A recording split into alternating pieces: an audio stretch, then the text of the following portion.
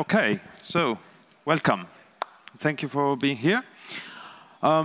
This is the talk about the clean architecture. I gave a subtitle to the whole thing, which is a tale of durability, utility, and beauty. I hope the reason will be clear soon. I will try to deliver it in 30 minutes, so there is time for questions. Now, first of all, this is me. Well, that's not me, but my name is Leonardo. I'm a software engineer, blogger, many other things. I have a blog if you want to get in touch, and also Twitter sometimes. Well, first of all, let me focus on this question. What is architecture? We are going to talk about the clean architecture, right? So there are two components, clean and architecture. What is architecture? And we have an impressive piece of architecture here. I'm from Italy. This is Florence. But I see many, many impressive pieces of architecture around the world. So I want to try and define that. Otherwise, we are going to use names without a meaning.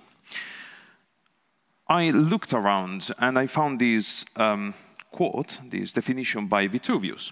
He was a Roman architect, 70 BC, so a while ago. He wrote a book called the De Architectura, which means, about architecture. And he says every building you build should have three features, which are firmitas, utilitas, and venustas. And in English, they are durability, utility, and beauty. Okay, this is the subtitle. What does it mean? Vitruvius said that every building, everything you create, everything you build, should be durable, should last in time, should be useful, and should be beautiful. And then when I saw this, I thought, okay, let me think about my code, what I create every day. How many times is it durable, useful, and beautiful? Useful? Well, I hope so, right? I do it for a reason. Beautiful? Sometimes. Linters might help. Durable. Now, I gave this talk last time at the EuroPython, and it was a sort of anniversary for the Unix operating system. It's been around for a while, 40 years.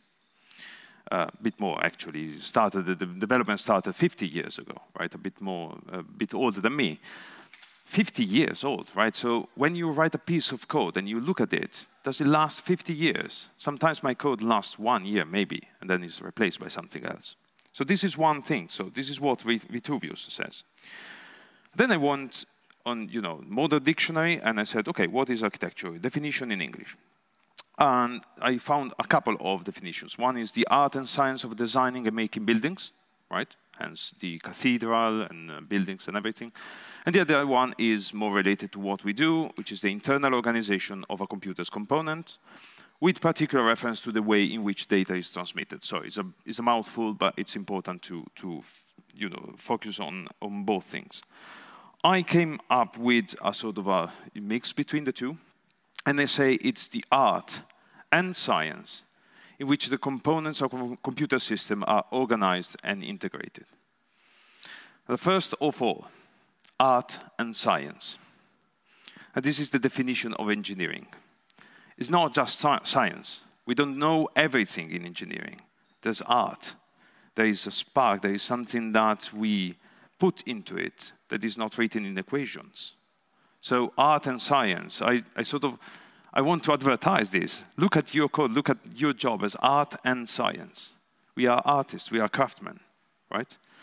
And then the organization and integration. Like this is about the components of a system, what's in the system, what is in the, whatever we create, and how they are integrated, how they communicate, so the data flow. Okay, this is important. Now, this was my definition of architecture. I want to sort of get a step further. Do we need it? Do we need architecture? Because we might just build things without thinking about durability, about usability, and beauty, right? I have some impressive pictures here out of many that you can find about architecture buildings, right? So beautiful buildings. And my impression is that as humans, we always struggle to find something beautiful. We always try to create something that is a bit more than what we need just for that specific job. Hence, all these buildings. Why did people go through such struggle to create these beautiful things? So, I don't know, we can discuss about that, but my answer is yes, we need it. We need it to, not just to get the job done, to be happy in our job, to be happy about our role in the company, in society, in history, if you want. There are other people who believe the architecture is an important thing. I have a collection here of some of many books that you can find on the topic.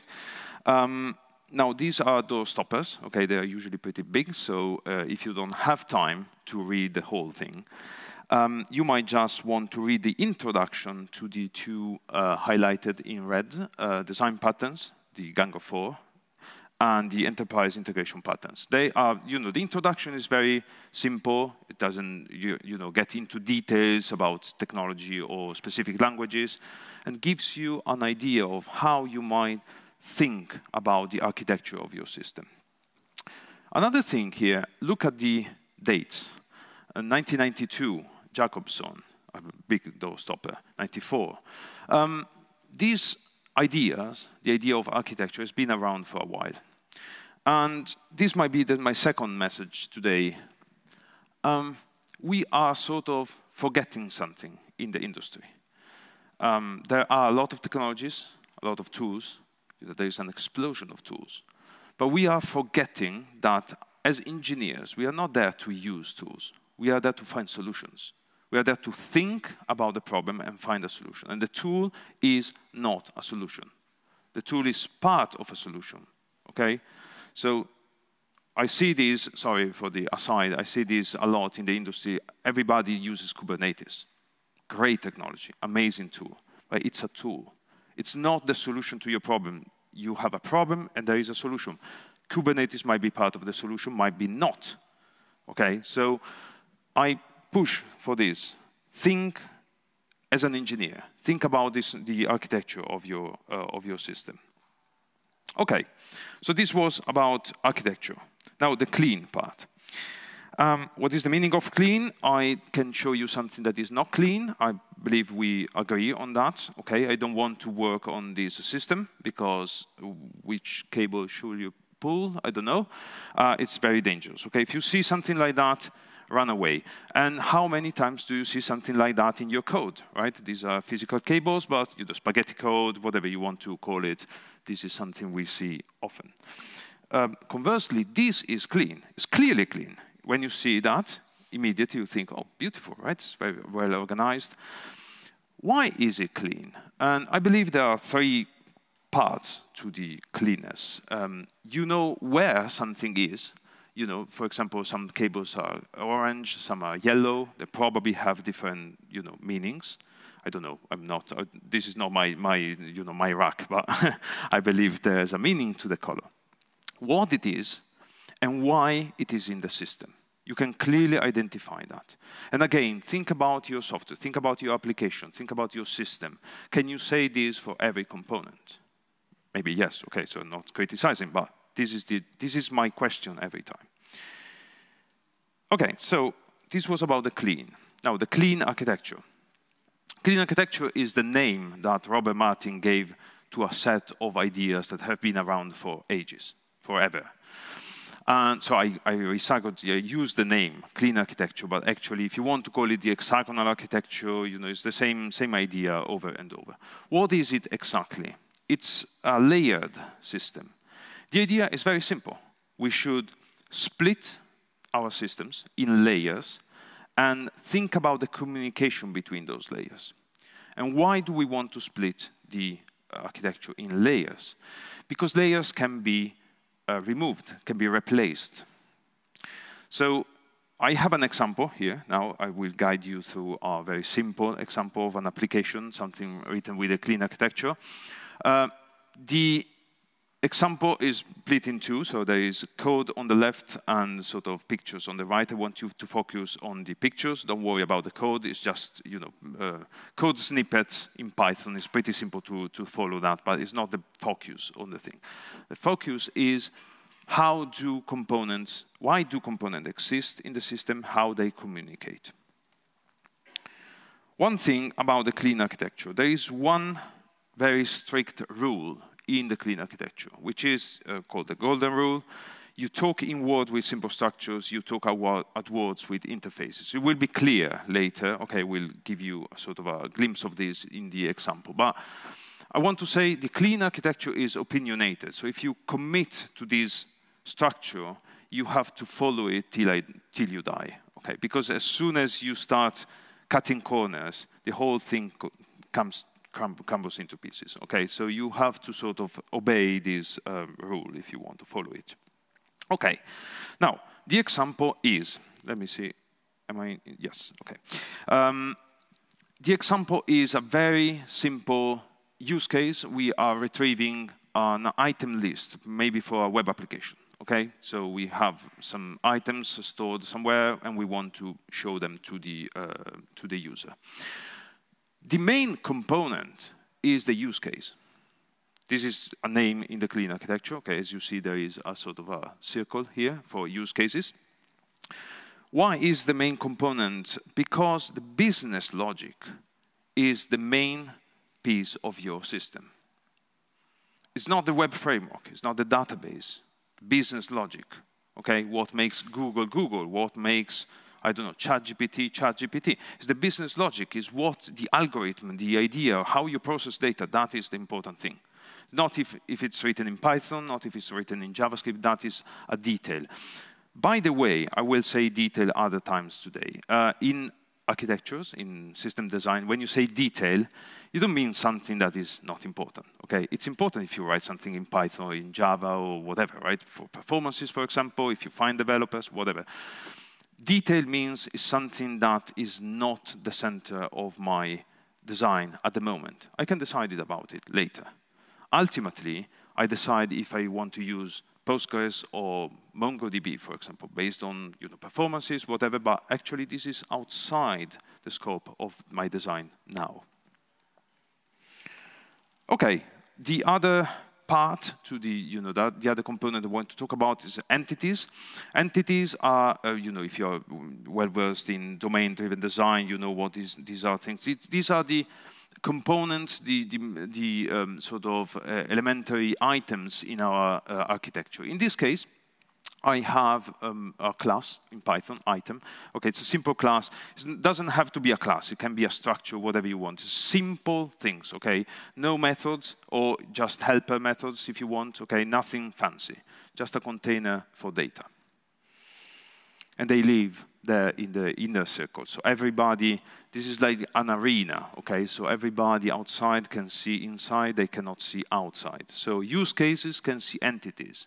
They cannot see what exists in gateways and external systems. I come back to this in a second. Okay, let's imagine in 2023 we want to create a web application, right? We want to expose these items to, with a whatever, a web framework, JavaScript, whatever. In this case, I'm using Flask in Python, but it's not really important. I'm creating a root, as you see, /items, and something will happen inside there. Please note that the web framework is in the external systems. That is a detail. It's not the main focus of my architecture. It's a detail.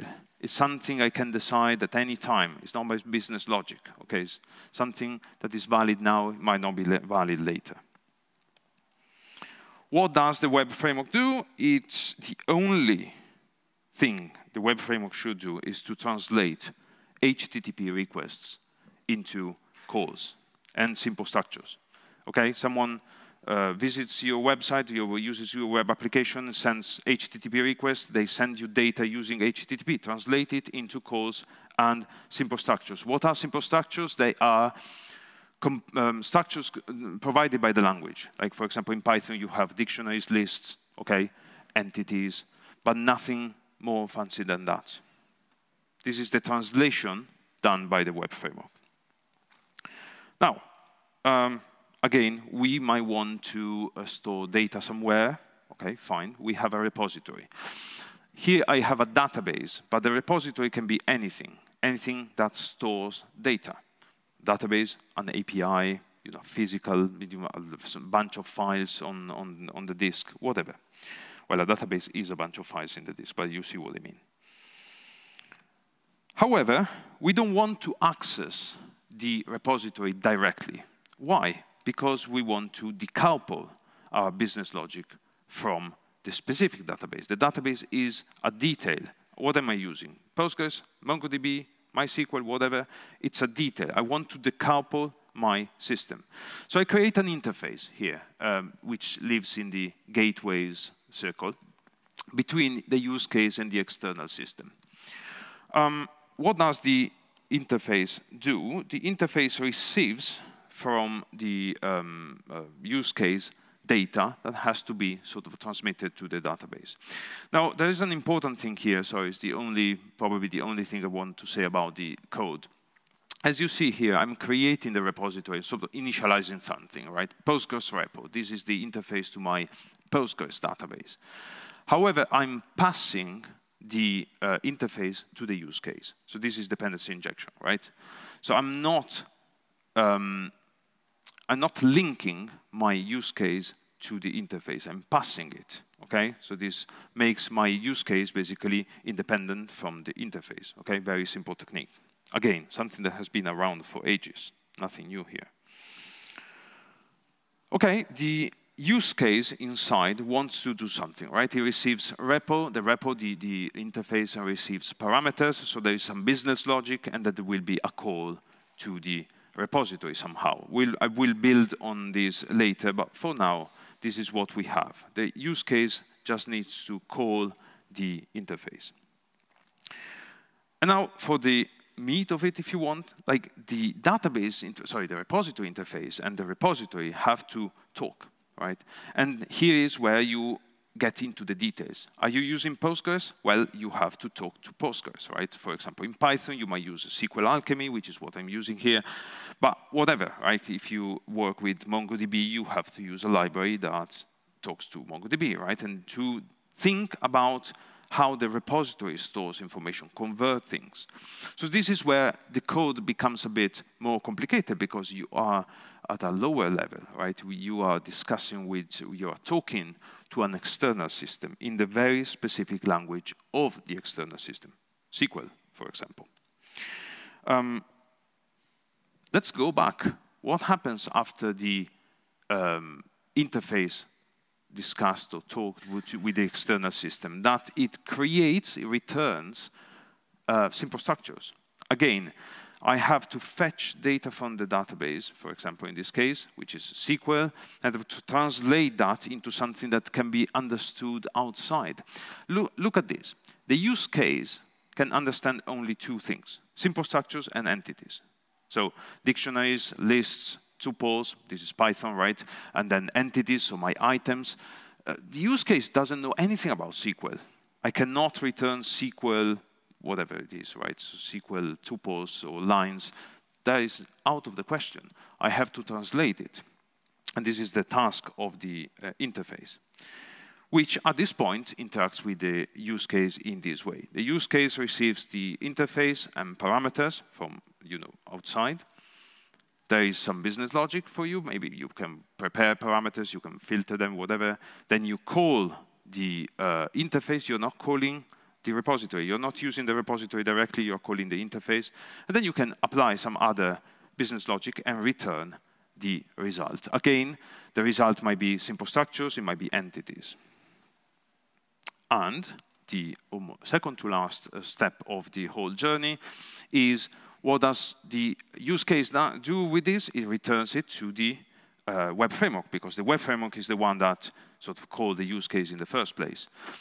And again, the use case can return entities to the web framework because everybody sees what's inside the architecture. Okay, entities are pretty fine. Everybody knows about them. So I can return items.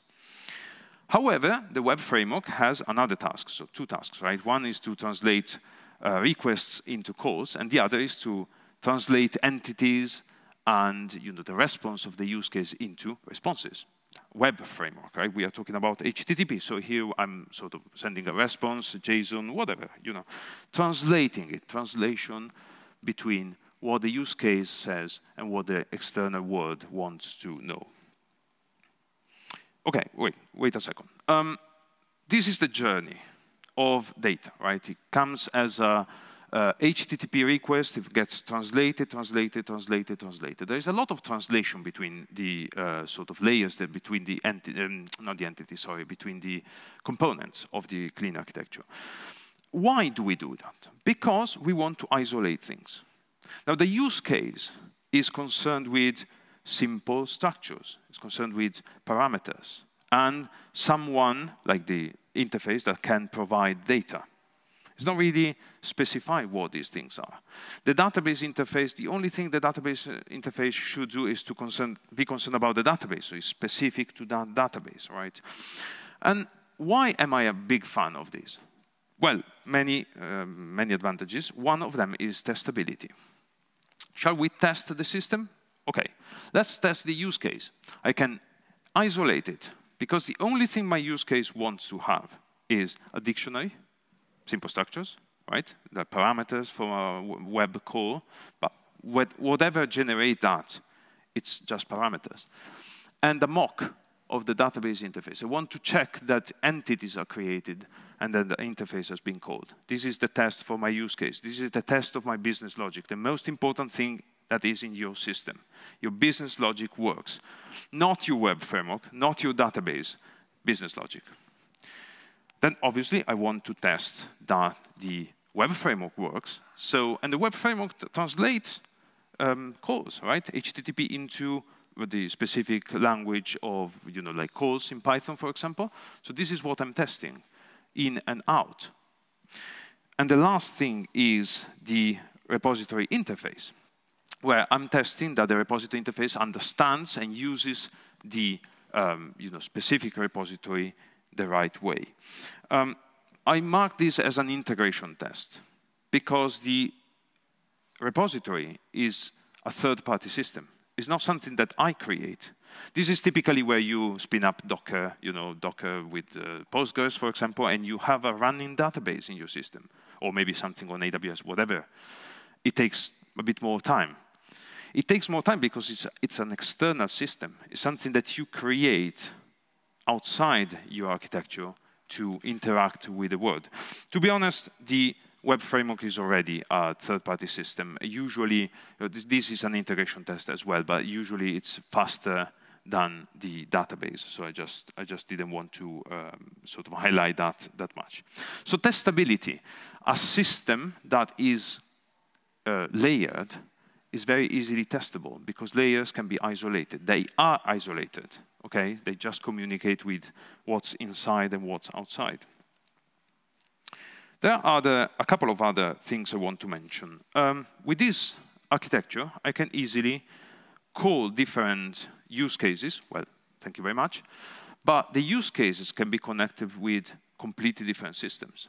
For example, I might say I store my items in a Postgres database, SQL, right? Because this is the right architecture for that specific type of data.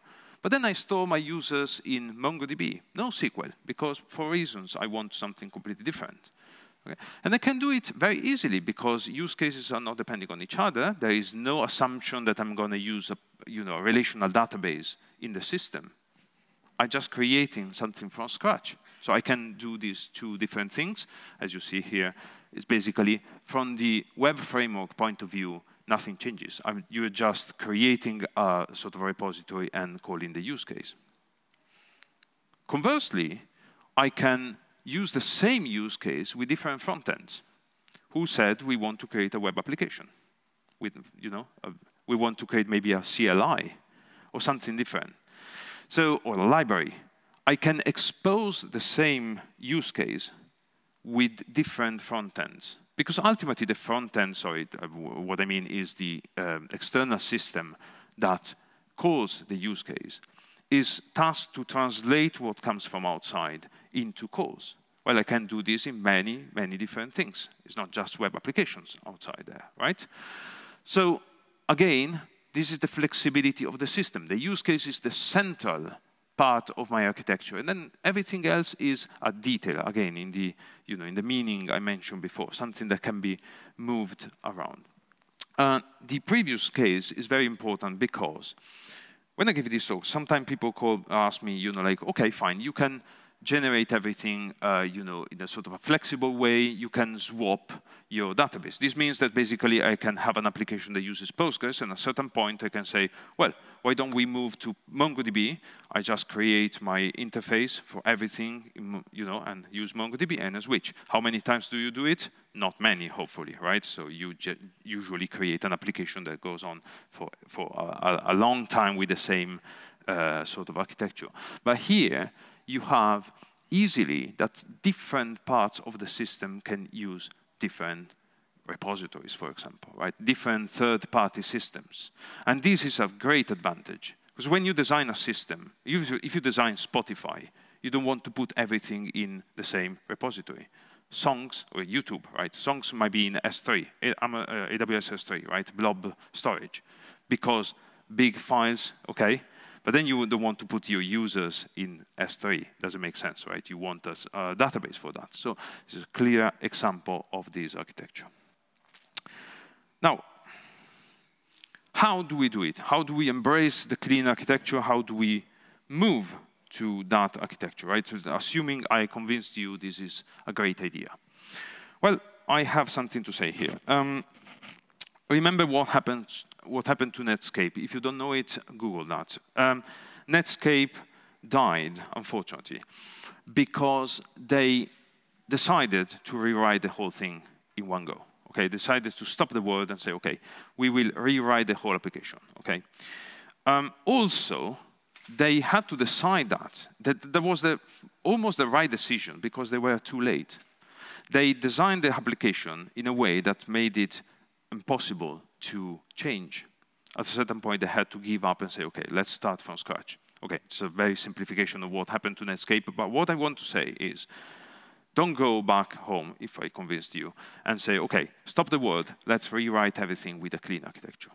You can migrate to a new architecture step by step. You can isolate parts of the system and say, okay, why don't we re-implement this, okay? And start building something properly, or in a different way, maybe, in just part of the system. Okay. Did I convince you? Is this the definitive architecture? Is this the only way we can design systems, and the right way? There is no other way, right? So if you committed to some other ways, you are a bad developer. Well, this is my answer.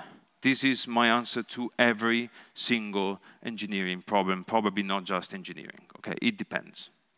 This is very important. I believe, a lot of times we laugh about this, answer, it depends, but it's such an important component of the engineering mindset. It depends on what you want to do, on your requirements, on your, limitations. And I want to give you an example of this.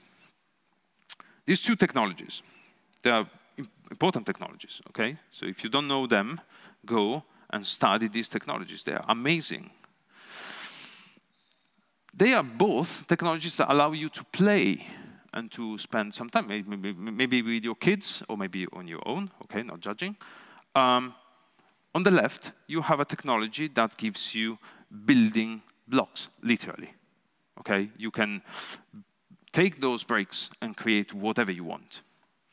On the right, you have something that you can play with out of the box. You just open the box, and that's it, the farm. And you play with the farm or whatever it is, right? Which is better? Well, it depends. It depends on what you want to do. Do you have time? Well, Legos are amazing. If you have time, you can build whatever you want. But it takes time, also a bit more money. Playmobil is amazing. You just buy the box and you open it and you play. You play for ages. So which is better depends on what you want to do. And this is so important. Whoever says Lego, if you say Lego is amazing, fine. If you say Lego is the best, fine. If you say Lego is the solution to every problem of every playing situation, you're wrong, because it's not true. Okay? And so we cannot enter in our environment, in our company, and say, this is the solution. Okay? No tools, no architectures, it depends. Okay, so this is the example I have. Always keep in mind Lego and Playmobil. If you put them together, it's the best experience. You have something that provides horses, the cat, and everything, but then you can also build something around it with your Legos. Now, end of the talk. I happened to write a book about these concepts because I was into that. There is a book by Robert Martin called Clean Architecture, but I sort of tried to distill whatever I showed you today in a sort of a good presentation, and it's in Python because the whole example that I showed you today is written in Python. If you're not a Python developer, you can understand that. Python is very simple and not doing anything fancy, to be honest. It's more about showing how you can actually come up with a system that is layered, that can be tested in every single component in a simple way. It's a free book, okay? So you can just go and download it. A lot of people already downloaded it, and I'm working on the 3rd edition now, so we'll see. The example I show you today is in the book in all its gory details. I just want to add one thing before wrapping up. Tobias here just gave a talk about growing up as getting older, actually, right? And growing up as a developer. Amazing talk. Go back in time and watch it, okay? I want to say this. What is it to grow up as a developer? This is architecture, flying higher. Okay, not just your piece of code written in JavaScript, written in Java, written whatever you want. Not just that specific function or method. It's looking at the bigger picture. Okay, flying higher, 10,000 feet, 4,000 feet, and then, playing down and saying, okay, I'm going to implement that. But looking at the whole thing and designing things that can last. Okay, stand the test of time. Something that can be used and worked on by developers in 10 years, 20 years. Remember, Unix is still there. We are still using it in a different form, but it's the same concept. Can you build something like that? I hope so. We can. Okay, so let's do it.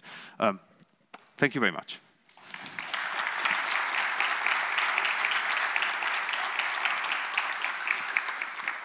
Questions? Please.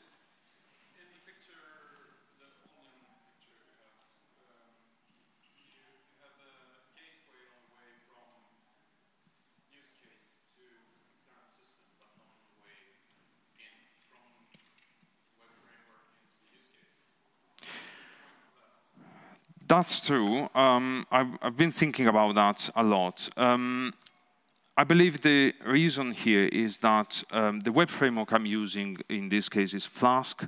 It's specific to Python.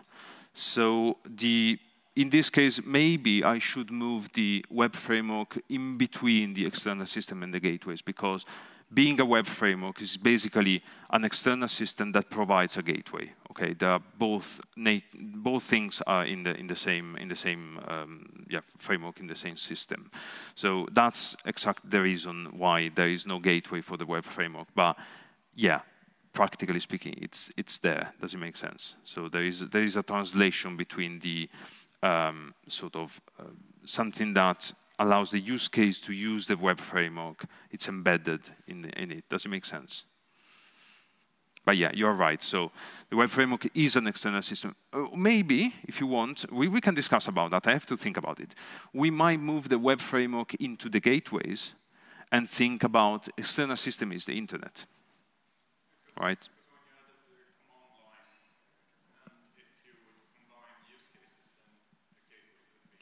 Yeah, exactly. So where is it in this case? Yes. Yes.